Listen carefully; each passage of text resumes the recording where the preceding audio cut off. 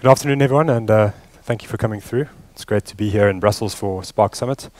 My name is Nick Pentreath, and today I'll be talking about scaling factorization machines on Apache Spark with parameter servers. A little bit about me. ML Nick on Twitter. I'm a principal engineer working at IBM's Spark Technology Center, working on machine learning and Apache Spark, and a member of the Apache Spark Project Management Committee, and finally author of Machine Learning with Spark. A little bit out of date at the moment, but second edition will hopefully be coming out fairly soon.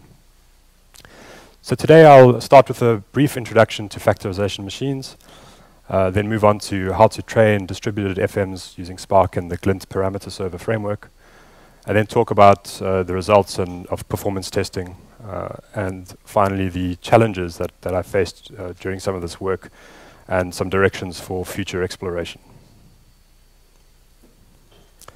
So factorization machines are a fairly recent class of model introduced around 2012 that have become popular in domains with large cardinality, categorical features, and in particular data sets that have a lot of feature interactions, or where feature interactions are important.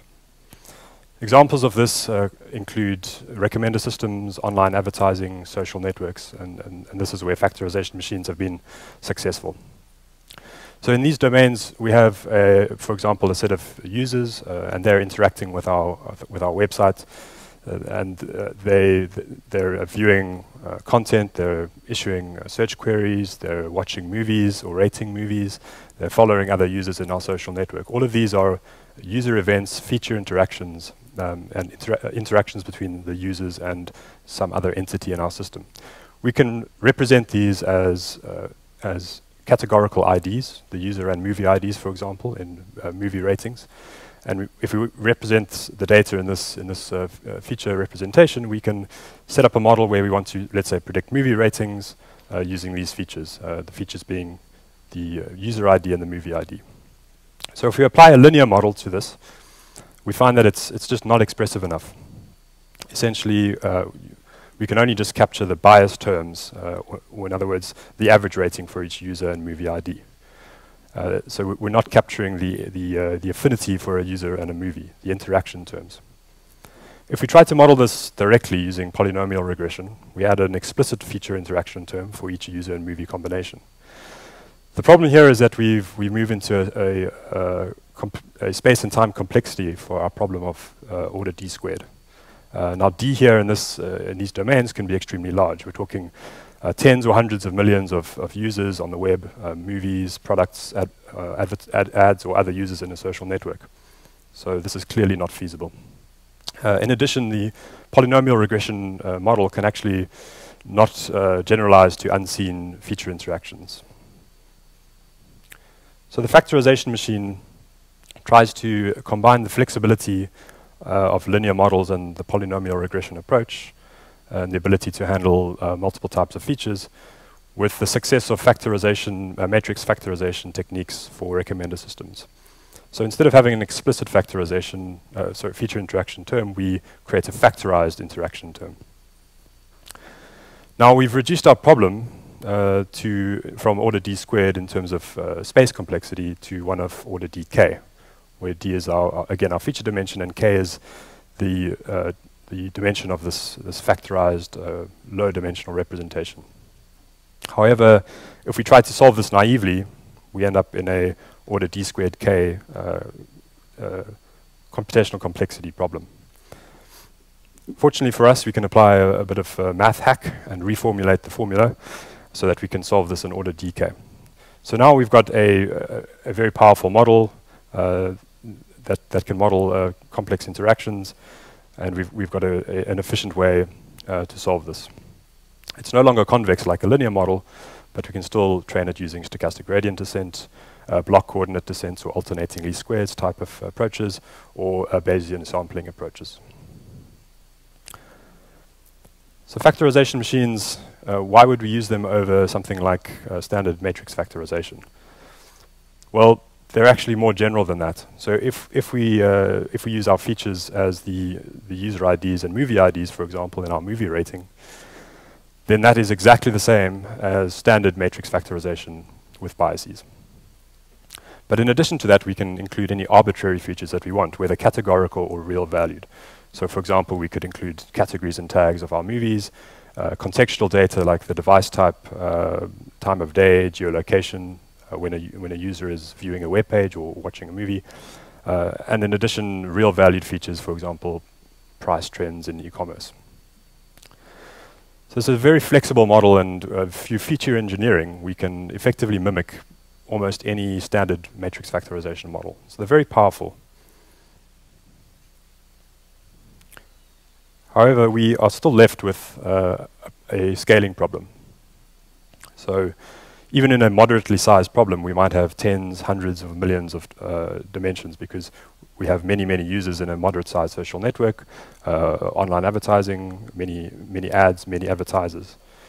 And we would like to have a fairly large, low-dimensional representation, so that the K, the dimension of our factors, we want that to be in the tens to hundreds in order to accurately capture the feature interaction information. So this model can very quickly become large. So with 100 million dimensions, 60K of 64, for example, we have a 50 gigabyte model. So it's within the realms of large servers, but we might have hundreds of millions to even billions of training examples. So we want to train this in a distributed manner.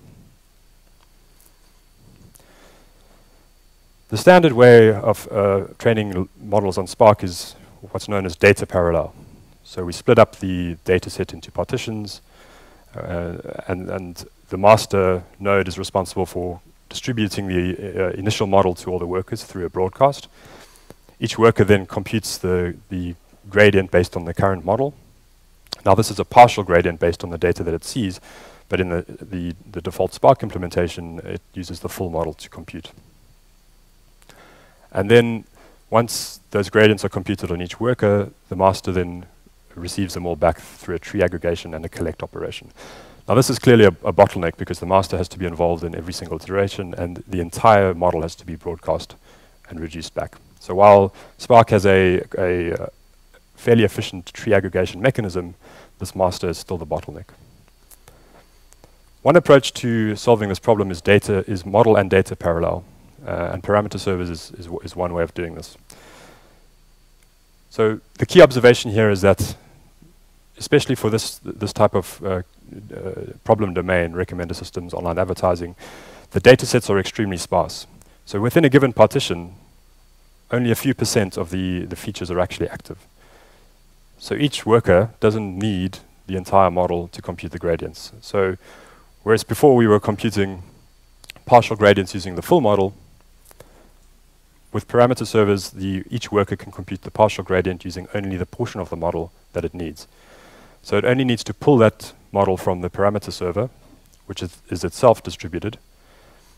And then once it's computed the gradient and the update, it can push the partial model back. And then once, at the end, we have a full model. So there are a couple of distributed factorization machine implementations out there. One of them is Spark DataFrames, which uses the old gradient descent mechanisms of ML-lib. So it hasn't been updated to the new Spark ML pipelines and 2.0.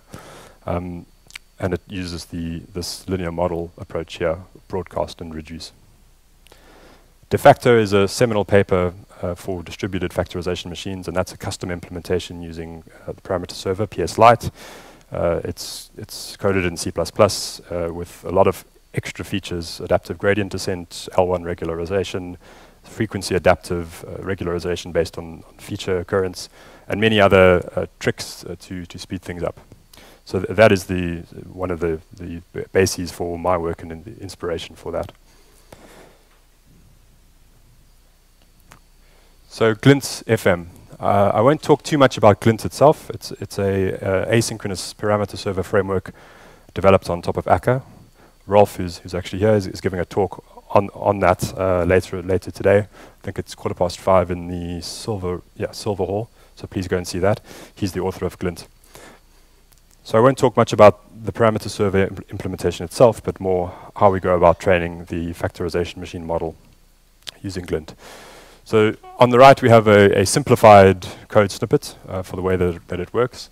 But the basic idea is that Glint provides a distributed vector and matrix API. So you can create a vector or a matrix that is transparently distributed across the parameter servers and push and pull pieces of that matrix or vector to your workers.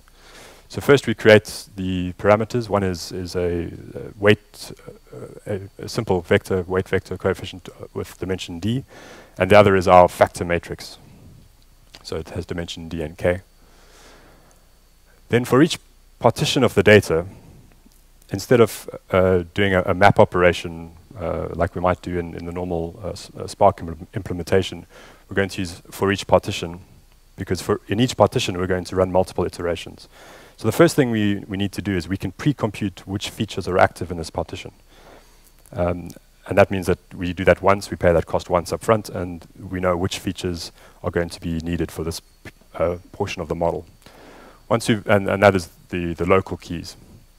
Once we've done that, then we proceed to iterate. At the start of each iteration, the worker pulls the latest model for the subset of the model using for those keys from the parameter servers. It then uses that model to compute the gradient, which is a fairly simple, relatively simple computation. And then finally computes an update and pushes the results. So the pulling of the partial model is a blocking operation. I mean, it's implemented as asynchronous, but you need to block and wait until you actually receive that model before you can do any computation. And the final push can be fully async.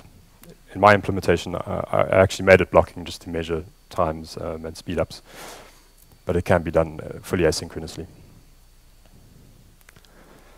So for the performance comparison, I used a commonly known display advertising dataset from the Criteo Kaggle competition.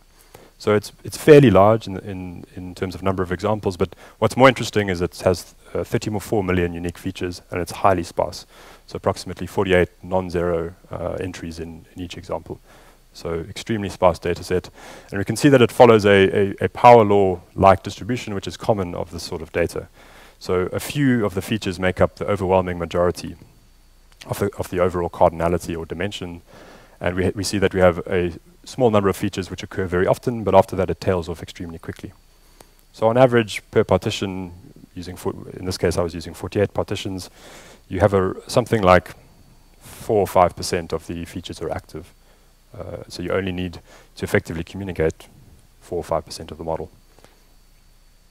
So I'll talk very briefly about feature extraction for this data set, and that has its own complexities. So we start off with a bunch of categorical features in our data frame, and we'd like to extract vectors. So the first thing you'd want to do is just apply Spark ML string indexer, then one hot encode each categorical variable. So this works, or it should work, but I hit an out-of-memory error just because the feature size is so large. So that's an area for investigation. So how do we get around that? Well, one way was what I call stringify. So because these are categorical features, we can represent the occurrence of a feature. In that example, I1 is 1, or I4 is 0, as a string that has the feature name equal to a value, and that's a binary indicator. And after that, we can apply a count vectorizer, which will give us the result we need.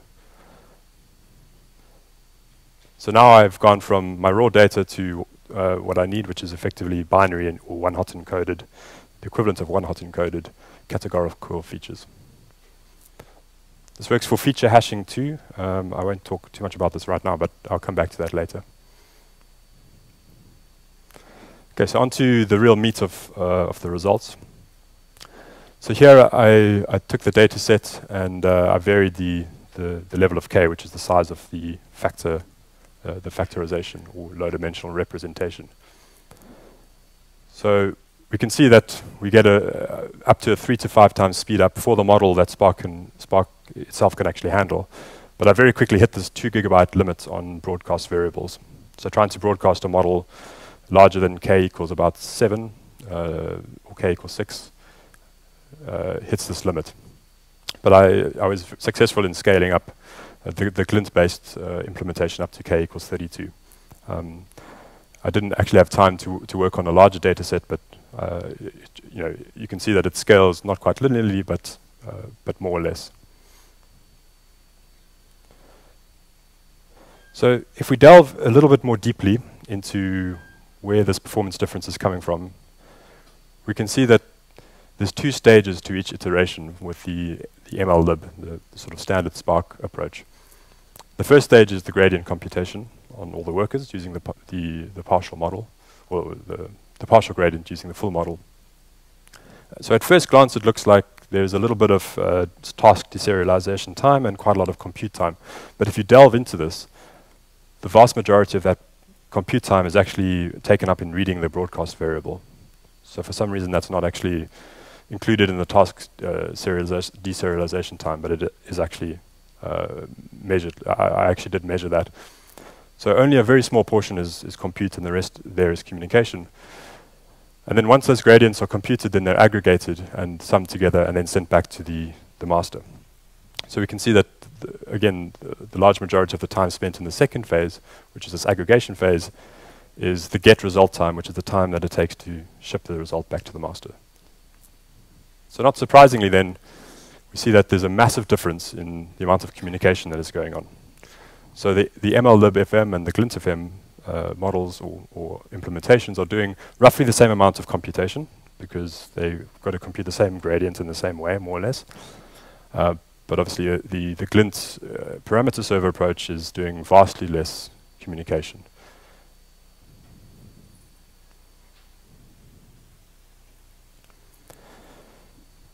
So trying to implement this is not without its challenges. Glint is a fantastic project, but I'm sure Rolf will agree it's still young and still developing. So some of the issues that I ran into were how to tune, both on the Glint side and the Spark side. You know, Glint, how much parallelism to have in the models, how many models per server, how much to split it up. Tuning message sizes, Akka configurations, and on Spark, data partitioning, which effectively for this gradient descent approach can be seen as a sort of mini batch size. You know, so how many partitions should we have? Glint, again, being a young project, doesn't yet support user-defined functions on the parameter server side, which makes it very difficult to implement certain features from de facto, for example, L1 regularization, adaptive sparsity, adaptive gradient descent. So these definitely result in better performance, both of the model performance from a data perspective, but also for communication, fast execution, and so on, because it reduces the model size over time as the solution becomes sparser and therefore less communication. And then finally, there's no built-in back pressure or concurrency control within the Glint framework, so that has to be tuned manually, and it's quite easy to overwhelm your parameter servers by sending them too much data at once, or having too many concurrent requests open. So one example of this, tuning models per server, I took a look at changing that number and seeing what the impact is. So perhaps not too surprising that if we have too little parallelism, then our runtime goes up. But as we increase it, it tends not to help much. So there's sort of a sweet spot in the middle where, and I found that if you match the number of partitions roughly to the number of models per server, or in total number of parameter server partitions, that's not always, but more or less where your sweet spot is. So previously I alluded to feature hashing, and why would we want to do that?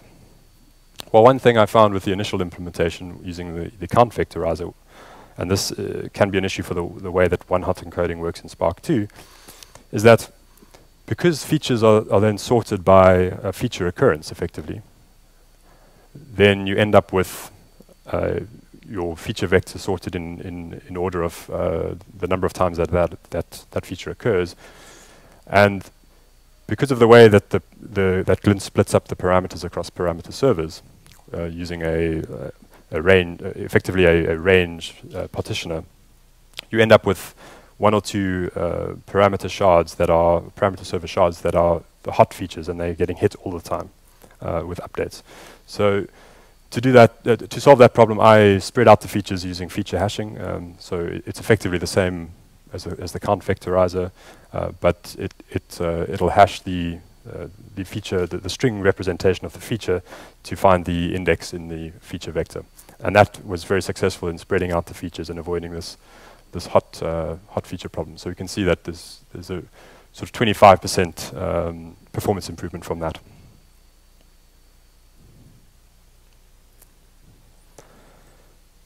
So some of the future work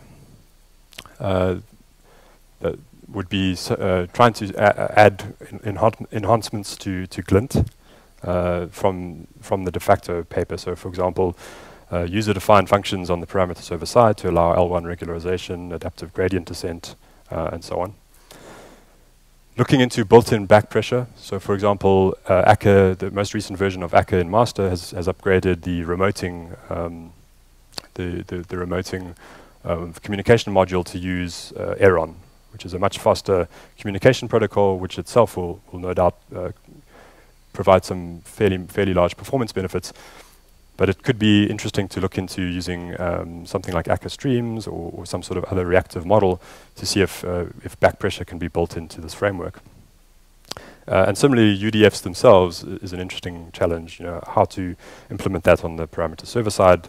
Again, that might be done via sort of streams or a composition of actors, where you can define your UDF as a stream phase or an operation in that stream graph, or itself an actor that can be at runtime dynamically plugged into to the data flow to, for example, perform linear algebra operations on the parameter server that is required for L1 regularization. And then finally, and this would be a fairly straightforward and actually a very big win, is caching the keys.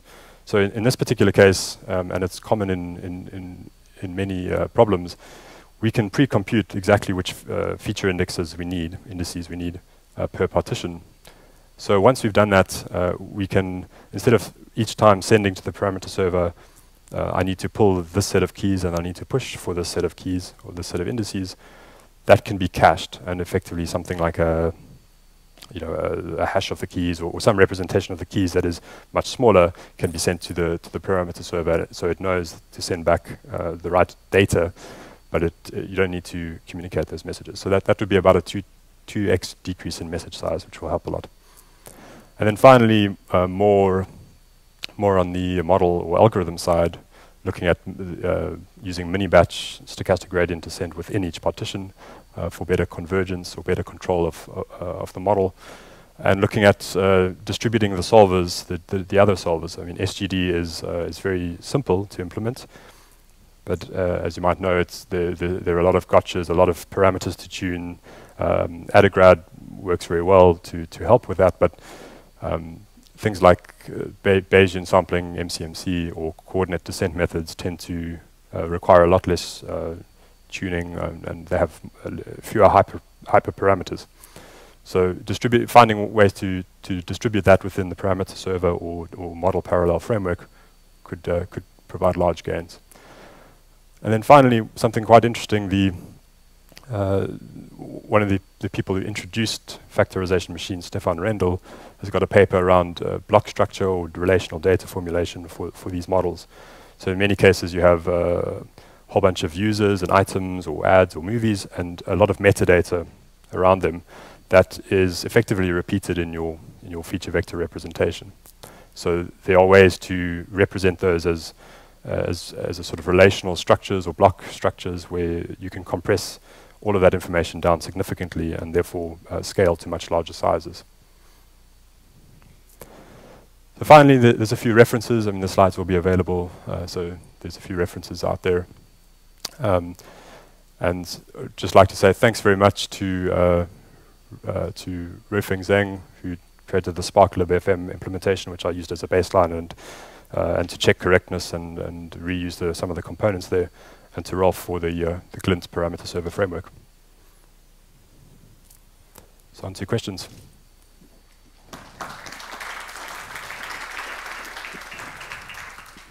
Oh, and so finally, everything is up there on GitHub over there. So it's still very rough and purely experimental, but it's all there for you to check out if you're interested.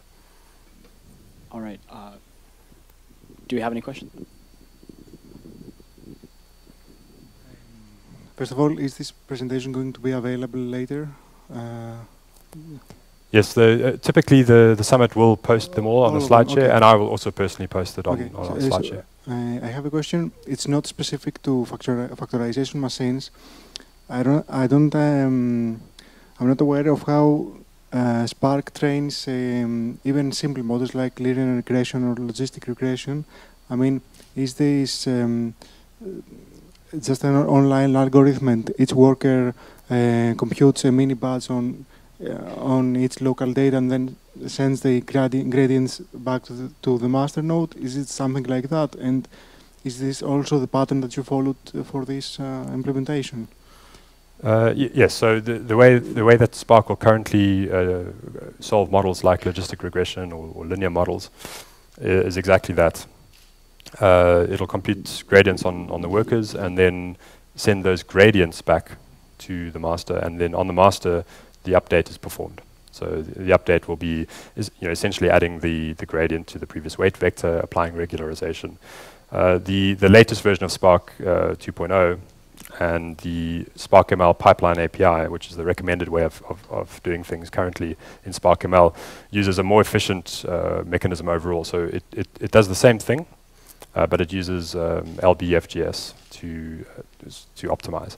So in fact, you end up often having a longer runtime with that approach because it's a little bit more complex and it tends to do a bit more work, but you end up with better accuracy. So there's a kind of trade-off there. I didn't show the results for that here, but I did actually test against the logistic regression implementation against Spark ML, and that's what I found.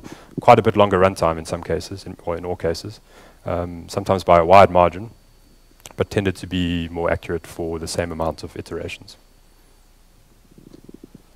All right, do we have any other questions? Over there.